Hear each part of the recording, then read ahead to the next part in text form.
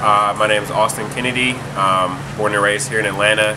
And as far as DACA, I'm not sure if Congress is going to do anything. I definitely think that they'll devote some attention to it because there was bipartisan support, or at least expression, that Dreamers shouldn't just be thrown out, that there should be something for them.